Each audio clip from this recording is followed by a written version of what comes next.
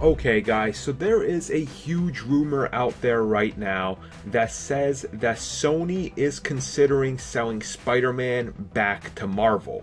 Now, some of you might be confused because Spider-Man's already in Marvel. Essentially, that deal, just to quickly break it down for you, is no one is making money on the Disney side from Spider-Man, and the Sony side, they're not making money from anything else that's not Spider-Man. So the Avengers, they don't get a cut of it. Right now, it's just a shared deal to better both franchises. So it's like a 50-50, but no one gets anything. It's just a handshake that they have with some contracts in there. Now, apparently what this deal would be is Spider-Man, the film rights, the characters, the villains associated with him, and everything else would be going over back to Disney full control.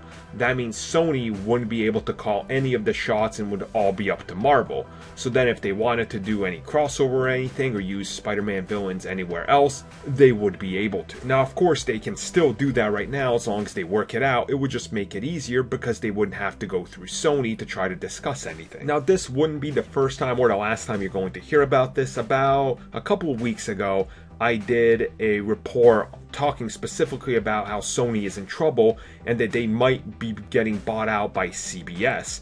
Now, all of these things are kind of spiraling downwards, and we're hearing the same thing from multiple people, is that in fact Sony might just be selling off Spider-Man, and you can be damn sure that if they're going to go somewhere, that Disney's probably going to put in a giant bid to Sony to just at least reclaim him back, because they don't want to see Spider-Man go somewhere to CBS and then they have to drop new contracts once the current ones are out.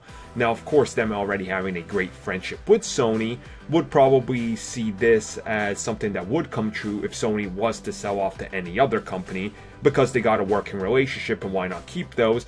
And you would assume some of the people that are higher up there might even go, well, we'll sell them back, but guarantee us a job over there for a decade or so, right? So honestly, I could see this as being true, but it's probably not going to materialize anytime soon.